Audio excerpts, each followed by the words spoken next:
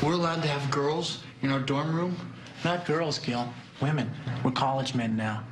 Isn't college great? It's going to be a great year. That was me and my college roommate. How did they get there? Anyway, they're laughing, but guess what? The joke is on you because student loan debt is now approaching $1 trillion, and nearly a third of it delinquent. Ron Meyer says people are in no rush to pay because Washington keeps bailing out folks and companies that don't or can't pay. Back with us as well, Monica Mehta and Julia Roginsky. Ron, so there's no incentive to deal with it because if you look at history, someone's going to take care of it, and you, right?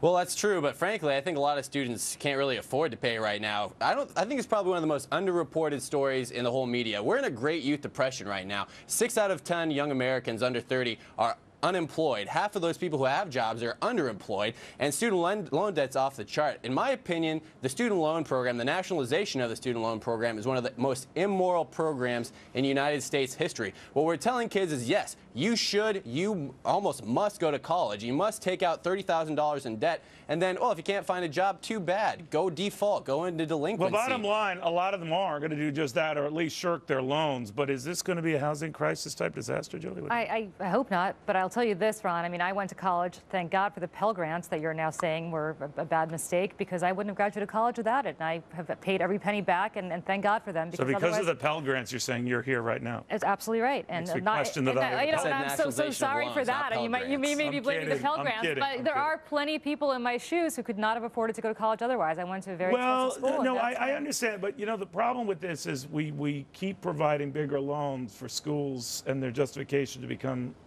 bigger bills and higher tuition. So there is a separate argument about whether that chases the dog here.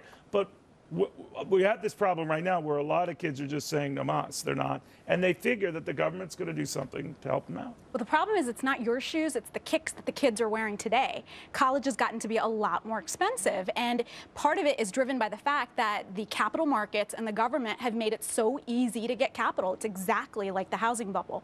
And when there's so much cash... And it will erupt like the housing bubble, you're saying? It will erupt like the housing bubble, or be its own hot mess. Do we find another default solution for them, or do we just say add them to the list of people who've been bailed out? Well, you're starting to see programs come out. Obama has put the pay-as-you-go program, which allows low-income students to pay off their loans at 10% of what they're earning, and then after 20 years, they can actually even write off the entire loan. This isn't available to a lot of people, but this is something that's out there. And you know what? We are setting ourselves up for a bigger problem down the road, but the problem is that these kids just can't pay it off. It's a very sticky situation. It is single-handedly the fastest way out of poverty possible is to go get a college education. How could you say that? No, that is so false. That is incredibly false. Starting your life with $30,000 in debt is not the quickest way out of poverty. That is incorrect. I have friends. No. I have student loans. My friends have student loans. Let me finish my thought, and then don't scream over me. Let me finish my thought. Finish the thought. The bottom line is this. Look, if you don't have an education, you're not going to get the kind of good-paying job that's going to allow you to pay off those loans. And even if you get the education, 50% of those kids To be fair to Ron, what he said at the outset, this idea that everyone has to go to college is the problem. Right. And I think that we don't give enough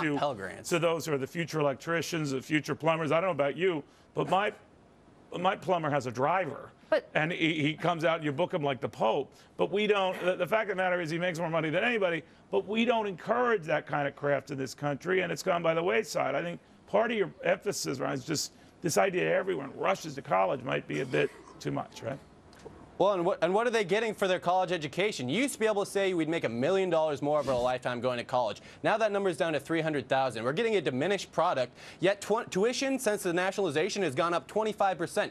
Average graduating student loan debt up 17%. The fact is we're having to pay astronomical amounts of money for an education that's not getting us nearly what it was. And the fact of the matter is university salaries are up 10% since its nationalization. Youth salaries are down 6%. Tell me how that's better for young people. But Julie does raise a good point that the more we up college aid, the more colleges just keep rising the price, right? He's saying if you don't have access to this kind of money, you're creating a generation of people who are only going to college if mom and dad can pay for it. So the wealthy among us will be able to send their kids to college, and those among us who may not be wealthy but may be qualified won't be able to go. What do you think of that? Yeah, but let loose, the system is now creating a situation where these kids won't be able to get car loans, they won't be able to get credit cards, and their lives are starting with shackles. They've got so much debt that they can't really even move forward. All right, well, That's a you're all problem, too too. young to experience this, but then the flip side of it is those kids are with you, and they're not moving out.